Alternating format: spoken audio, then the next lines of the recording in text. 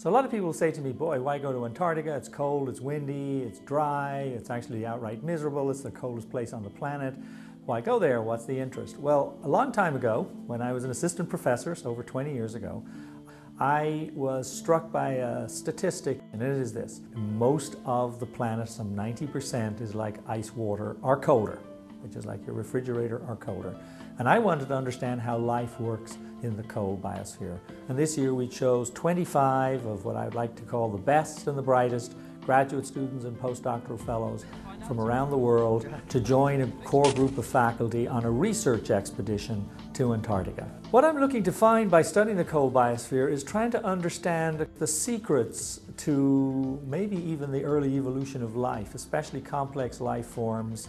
We think that much of the early evolution of animal forms on the planet occurred around the time that the planet was still pretty cold. That's the historical perspective. The modern perspective is, with the changing planet occurring so quickly, with all the debates about environmental change, climate change, global warming, how will life adapt to that, particularly complex life forms?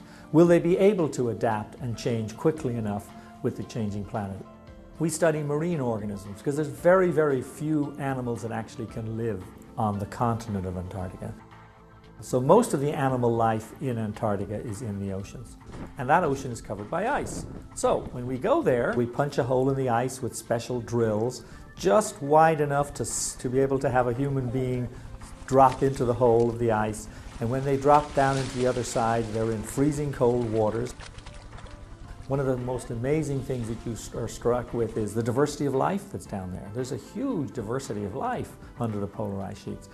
And the aha moment for me is the realization that we are capable of changing the entire geosphere with the way we approach it. And I think very passionately for me when I'm teaching, say, freshman biology, is to try and have a section in those courses to make everybody aware as to how Mother Nature responds to the stresses and pressures that are put on by human activities.